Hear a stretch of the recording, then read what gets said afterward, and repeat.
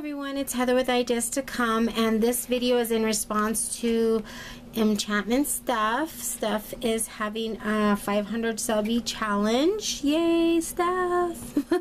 500 subbies, how wonderful is that?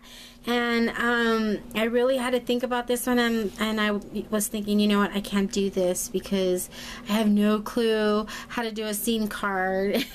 So I thought about it and thought about it, and I did start doing one, and it was with some trees, and it didn't come out very well. So I was having time picking my brain, and then I remembered about this little boy stamp that I had, and he is fishing, and it's this one here. He is, let's see if we can put it up there. That's the stamp that I used. I used him. I'm hoping this counts. And, sorry, let me, hopefully I won't drop the camera. Oops. Okay, sometimes do. And hopefully you can see that pretty good. And for this is another stamp. So you had to do stickles or glossy accents. Use at least 3 or more stamps. You must be a subbie, and it's open to all, and make a video response. And she said that we don't have to send these to her, but I'll probably send mine because this is my first scene card.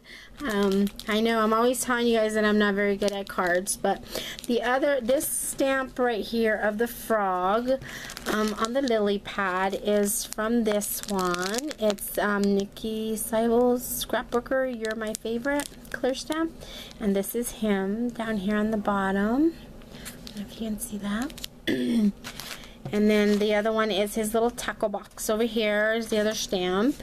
And this is actually leaves that I had gotten, autumn leaves, and I thought that could look like you know, moss or grass. And then this embellishments, they're 3D, so they popped up by themselves. They come from this one. I think this one I bought at the Dollar Tree, I'm thinking.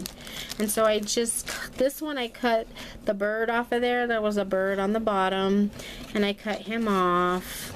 I should turn this way so you guys could see it. I cut him off and put this here and put him up here. So he's at the top, right there. And this is another piece from that same sticker collection, and then this is just another piece also from and it's on the corner. And I used this is what's the name of that? It's blue.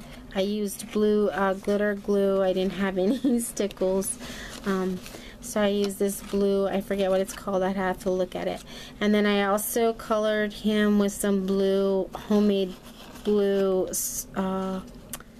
glitter glue. I did his hair. I colored his hair with a colored pencil, and then I put some glitter on top as well on his hair. And then this little fish, it's really cute. It's like a glass bead, and I didn't realize once I put it on there he's supposed to be catching the fish, but this fish is swimming by his pole, obviously. But he's supposed to be catching the fish. But it's really cute, this bead, and I love these Marla Rizzo, I won her giveaway, and in there she had these little beads, and they're super cute. Love that little fish, and he's big. He's a bead.